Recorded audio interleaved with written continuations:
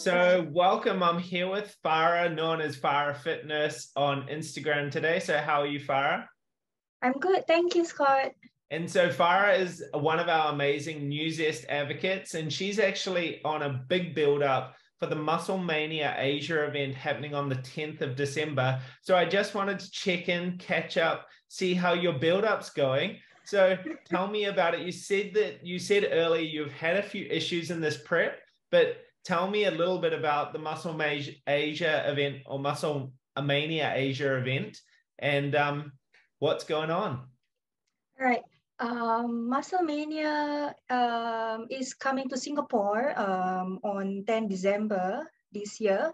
So we're going to expect many international athletes all over the world to come to Asia to compete.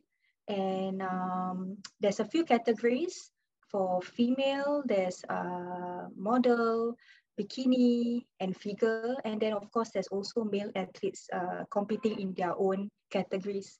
So for me, I am going to compete in bikini. Yeah. And so what are the differentiations between each of those categories? Just so everyone in the audience knows because when you think of bodybuilding, normally you think of these giant people on the stage that are taking all of the good and potentially bad supplements, but you don't look like that. You look very trim, even though you have a lot of muscle, but you're looking very trim. So maybe you can explain those categories. Okay.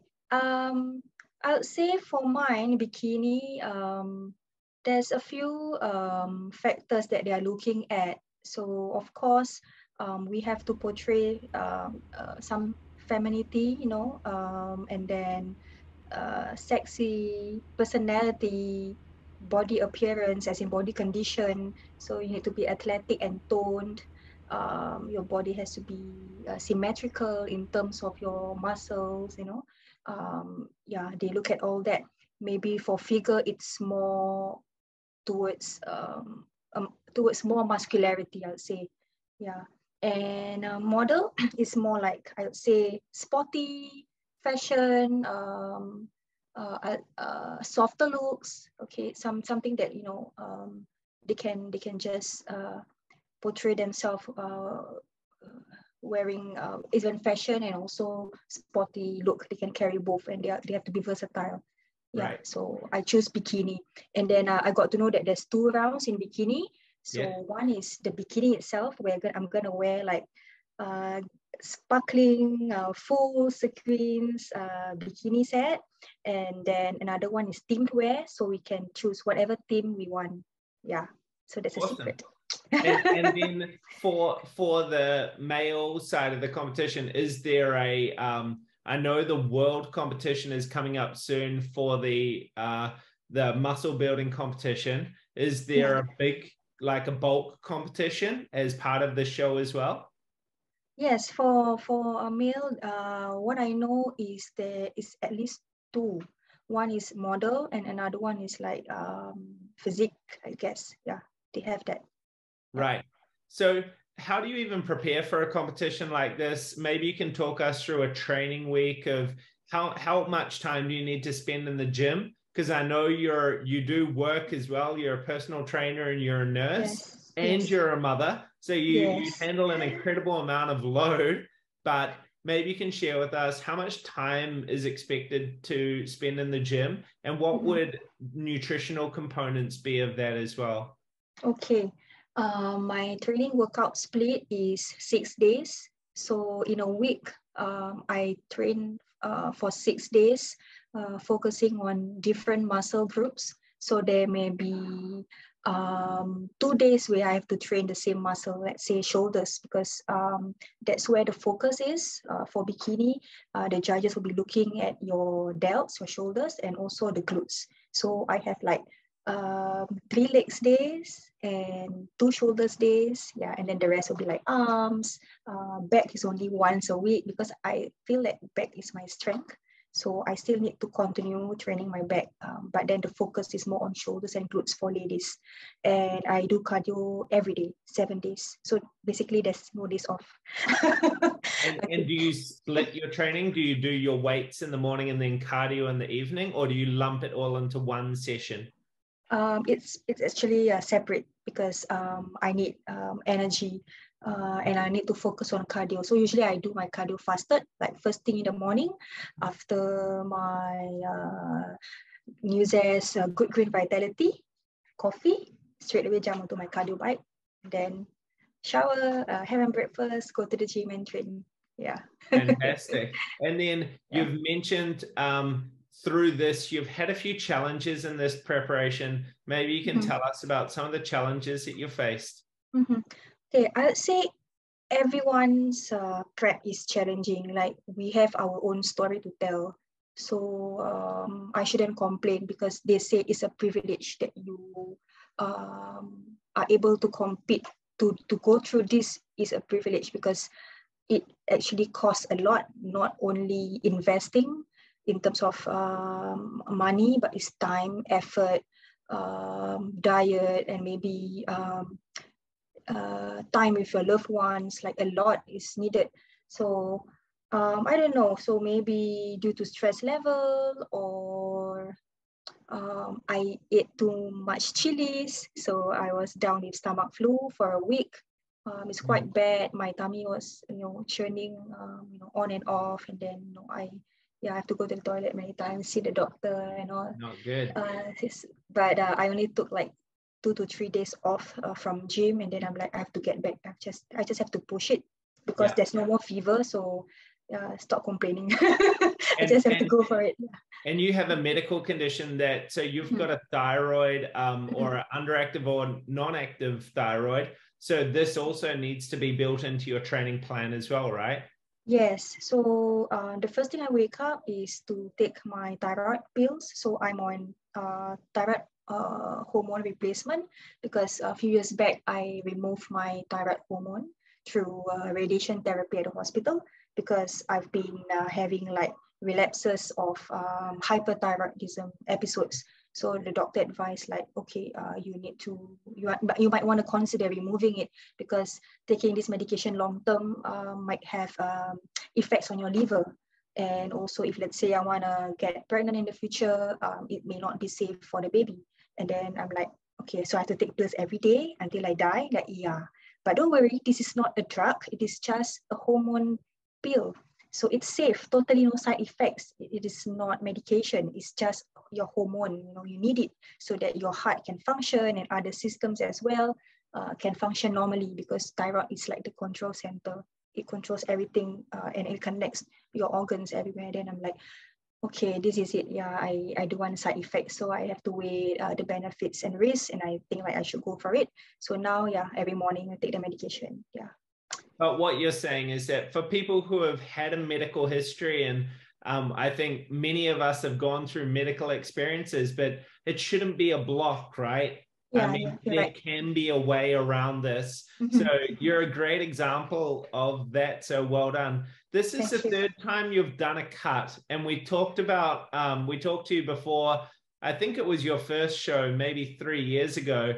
But I'd really like to understand what is the differences between this show, this cut and build up compared to previous years, which happened to be before COVID. All right. So I remember when I met my coach in third quarter of 2000, I feel like being in the fitness industry is actually maybe what I want. Because before that, I was into fashion modeling and also doing modeling for wedding gowns. So I'm like, I like to gym and I like to train. I love fitness. Why not? I can do something else. And yeah. So after after he trained me, and then I feel like, okay, so let's do a photo shoot, and then I challenge myself, see whether I can get leaner and get into a better aesthetics in terms of athletic look. So I got this photo shoot going on, bikini shoot, and it turns out very nice. That was in Jan 2021. So I told him, I think I want to compete because I kind of know how it's like to cut and I'm willing to go for it. So trained for about a year and a half. The whole of that year was COVID, no competitions. And then this year. This year, I was contacted by a bodybuilding federation to compete for a show in Indonesia. So I prepped for the show, and I only got to know like 4 days out from the show that the show is not going to happen, so it got cancelled. Right. So, well, God knows how devastating I felt. And that actually made the fire burning. Yeah, the drive to compete is there. I'm like, I need to get this. I'm very close. I'm so close. So that's my second experience in cutting, you know. So I feel like I can do better than this. I can be leaner. I can be stronger mentally, and I'm gonna push it through. Like even it's gonna be the best, my first best competition. So I mean, it's good that it's in Singapore. So my coach say, yeah, let's go for Muscle Mania. You have more time. You have 16 weeks, Yeah. and he say he doesn't want to lose the time. Like I should start training right after that show, the Indonesia got cancelled. So yeah, so here I am. I'm like yeah, few weeks out. But it's been a very long build up, but you started from a great base. So I think that's why you've got an amazing figure so far. I'm really looking forward to your cut. But during all of this, you're also working, and we mentioned before, you're doing some personal training work, and you actually specialize in working with female clients. So what are some of these learnings that you're going through a lot for these shows? What are some of the learnings that you're giving to your female clients and helping them reach their fitness goals? Well, some ladies they prefer a female trainer because they might be more comfortable and they feel like they can communicate better. And some, yeah, I'd say, and I also enjoy the laugh, the talks that we have, like with Absolutely. all my female clients. Yeah. Yeah, and we have a lot of things in common, you know. Well, I understand the women's menstrual cycle and some stuff like motherhood. So it is not a boring session. If let's say you train with me, you can talk with me anything you want about health, about family. Yeah, so yep. And you also bring your nursing experience to the table as well, which is so valuable. It's more than what a normal PT can really deliver. So are there any instances where you've had kind of an intervention with your nursing knowledge that you're able to talk about?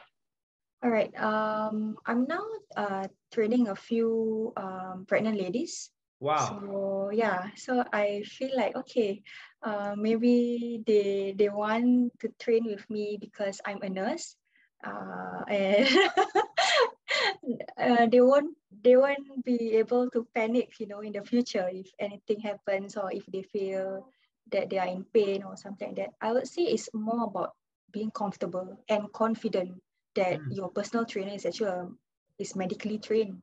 Yeah. So yeah, I'll say that might be one factor that that I can see why more and more females are coming to train with me. And I also see them, I also have like messages on Instagram asking me about my PT sessions and location. Maybe they see through the stories I post my routine, my diet, sharing some workout stuff. So I think they get motivated. So a lot of you know, some of these messages saying that they get motivated but they don't know where to start or how to start. So that's why I see all these questions coming in. Yeah. So shouting out to all ladies listening to this or reading this clip, make sure you reach out to Farah at Farah_fit_nurse on Instagram and DM her for more information. She does train across a few locations, so it's really convenient for you, but a really great trainer to have in your court with all of that knowledge. You also have used Nuzest for a long time and you recommend it for some of your clients. Yes. How does Nuzest work into your programming and how you actually, for yourself, but also your clients? All right. So the common question I get from my client is, oh, do I have to start on a protein? Like what supplement would you recommend? What do I eat? How many calories? So this is all common. I would say, of course, I will recommend what I'm taking because it works for me. It's safe, and for me, it's quality over anything else. So I will share with them. You can actually request for a free sample, see if you like it. Yeah, and then you can see what are the flavors, and they have many flavors to choose from. So, and then they will ask, but if let's say I don't train, do I still have to take protein shake? So I said, you need to take protein every day. You need to hit your daily minimum requirement, because if let's say you don't eat enough proteins for your real foods, from your real foods, you still need to supplement it with your protein shake. So even elderly need protein, children's, the sick. So what about you? Of course, you're gonna train 2 to 3 times a week. Definitely, you need protein to build muscle, because you are here to build muscle and build your strength, right? So yeah, you need. So yeah, that's what I advise him. That's great advice. And you also have some other tools that you use to track your workouts. So I notice you have a Fitbit on your wrist. Yes. So how do you use Fitbit for all your workouts? Okay, well, they have many interesting features. This watch, the most interesting feature is the sleep analysis. So every month they will send a report on my app saying that what is your sleep animal profile. If let's say I got one was a giraffe. So what does a giraffe symbolize?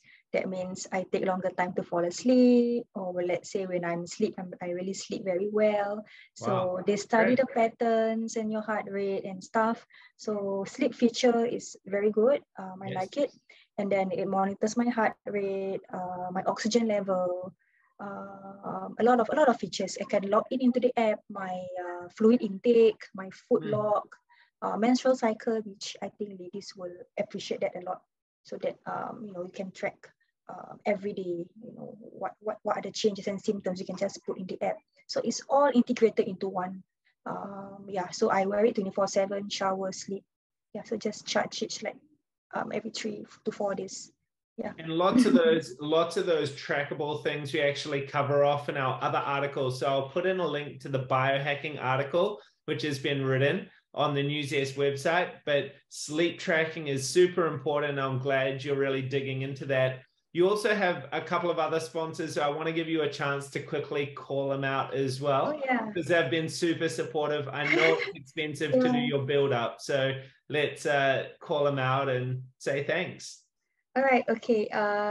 So besides Fitbit, which is this watch, okay, I'm sponsored by a meal prep company called Yummy Bros. Yeah. Okay, so Yummy Bros is a meal prep company, and if you can check their website, they do customized meal plan. So if let's say you have your own required proteins or carbs in terms of the macros, so it's very friendly, where you can actually select your own food options.